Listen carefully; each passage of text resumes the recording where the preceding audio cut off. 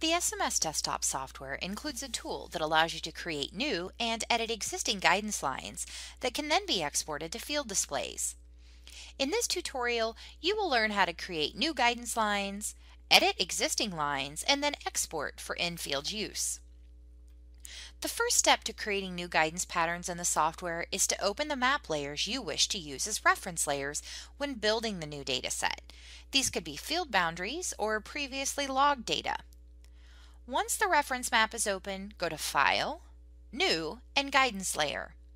Now choose if you would like to work through a data creation wizard or if you want to manually decide what tools to use when building the guidance layer.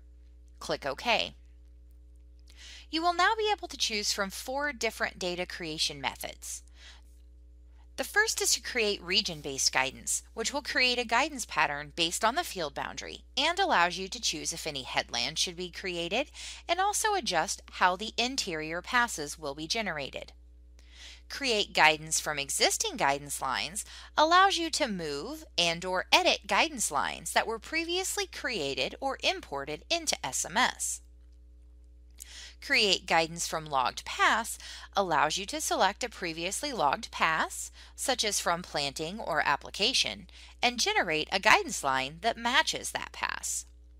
Finally, create guidance along boundary edge will prompt you to select the side of a field, and a line will be generated to match that selected edge.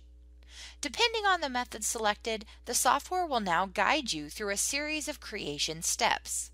Once the lines have been generated, the guidance editor will open.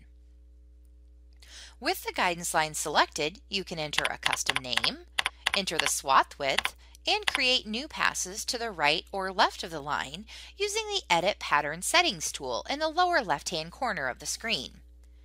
Tap the Shift guidance line to adjust the location of the line in the field. With individual points selected, the Move Selection tool can be used to fine-tune guidance line placement. Once all necessary changes have been made, click Save to save this to the management tree.